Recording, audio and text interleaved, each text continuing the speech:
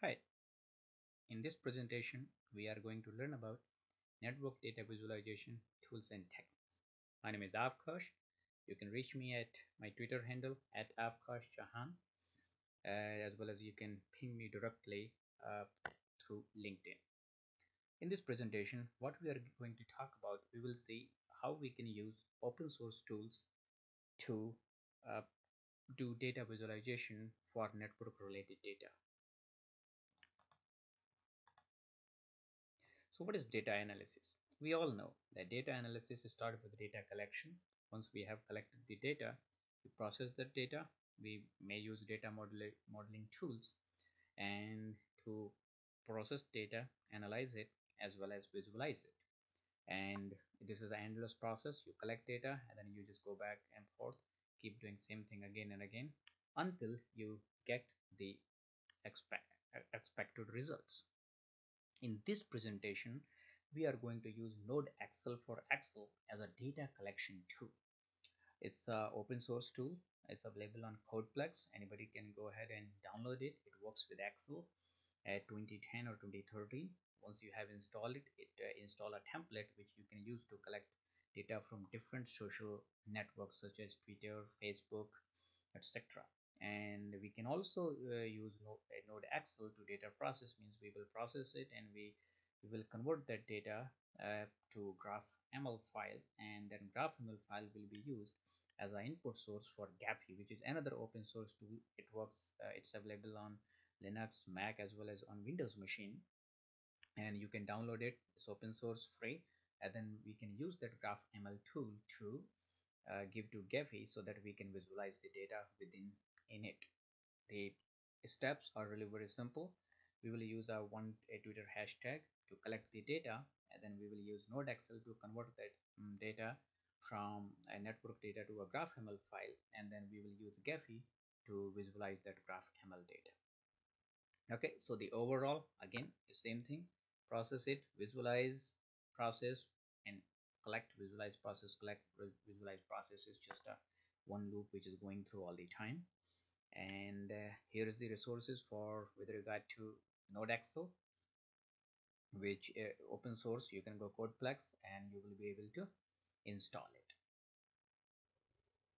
Here I do have NodeXL installed in my machine, and once NodeXL is installed and you start the NodeXL template, you will see that NodeXL menu option is available, and it has its own ribbon, and in the ribbon you can see there is import and export options. Import actually opens a really large uh, menu, and where we have a lots of options available to use the various sources, such as you see Flickr, Twitter. Okay, in this example, what we are going to do, we will use Twitter search network. So here you see that Twitter search network. I'm taking this option, and here I will be searching uh, Hadoop as a word. Okay, and replies to relations. So we have already add an edge for each. We have all those things. We will limit about 1500, which is like the limit for it. 1500 people, you see. Okay, that's its limit. And I'm not using any Twitter account. Instead, I'm just using Twitter API, which is underneath NodeXL. Tools are calling and collecting the data. Okay, it might take about a few seconds, and you see they're getting page 6, 7, 8, 9. It means that progress is there, so we can give it a little more time. At the right side you will see that there is a documentation too. Okay, yes, and you will very soon you will be see that no data is being rendered in this Excel spreadsheet. You can go ahead, spend some time, understand what this and NodeXL is. Here I will just give you very short information about it. So here you see the edge and vertices. So vertices are actually the elements in the network data, and the edges something which connect these two. That's why it's network. Like if A connected to B, then A and B are vertices, and the connection in between these two is an edge. Okay, so you can see here that there is an edge tab, and here is vertex 1, vertex 2. These two are connecting, and if we go and we can look into this data to further length, here you will see that is available, that is about 1500 relations. So we have reached, so date, second to all the way. So there are about, you can see this data is coming, when coming is a tweet and it's a mention. So there is a relationship status is also available. Same thing, we have vertices here, and in vertices, this is a vertices, and then what is, it's like each overall number of vertices in available. So you can see that in this network data what we have collected, this is what we have. So there are tooltip available. So when you look into graph, you will see, and this is the link. So this data is available, but our main objective here is to visualize this data. You see right side, there is a document options, show graph. So just without using anything here, here are the menu option available, like graphics, sorry, graph visualization algorithms available. So very first one is available. I will just use show graph, and what I will do, I will try to move this and to little more left. So this is what you are really seeing here, this data. I think it won't be going there. Okay, and this is what you are seeing here.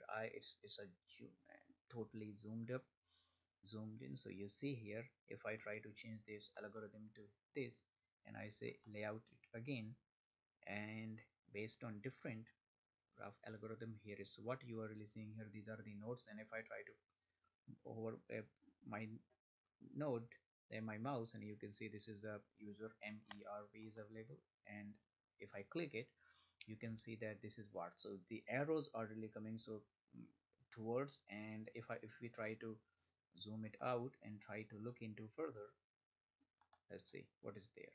So what you are really seeing here, that there are some nodes which are total independent, and if I try to hover my mouse, you are seeing here what, and if you see here, it's really trying to tweet, and this tweet also has a rotate to our journey. So we can actually, if we follow this arrow and we mouse over here, we can see this is our journey as well. So if we come here, and you can see there is a circle, it means that there is a, this one is also the relationship, this our journey is with this loop, shows that whatever our journey has tweeted is actually being retweeted as well. Now if we come here, and we can see that this is here, and this is also, you see that our journey, and then if we look into here, it's actually exact same thing.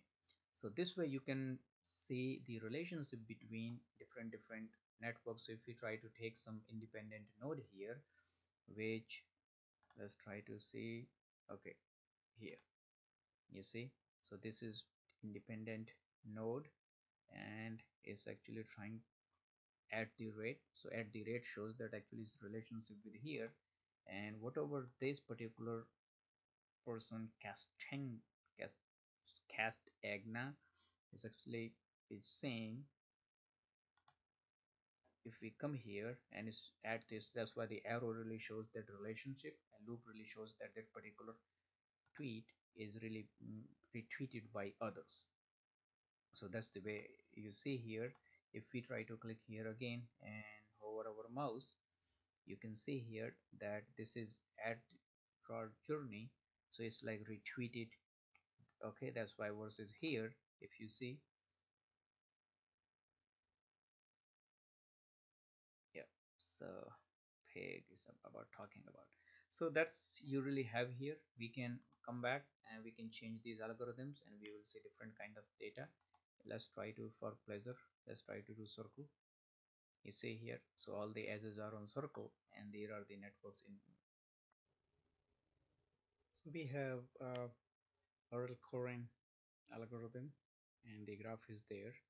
The next step is to just apply with these vertices or nodes. You can, you can click on that left side, you can see that the vertices information is available. If we try to go a little more deeper and see, for example, this where we have, so this is the vertex, but if we go to edge and we click on the same place, here you can see all the collective edges available within this uh, vertices. So this is what you can see, the name is, and if we can however it's gonna be Doug Laney, because that's what you are releasing the vertices, and then other sides. So that's where you can dig further and you can spend your own time on this. Our next step would be to export this uh, network data to a graph ML, which we can consume in any graph visualization tool such as Gaphy.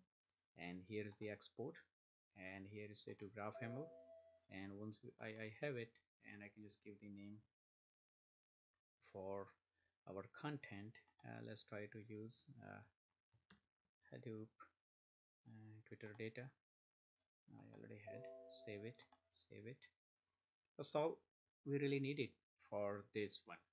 So we can come back to our presentation. So that's what you have seen, using NodeXL to work with Twitter data. And in the next part of the presentation, we will open the graph AML with Gaphy and visualize it further.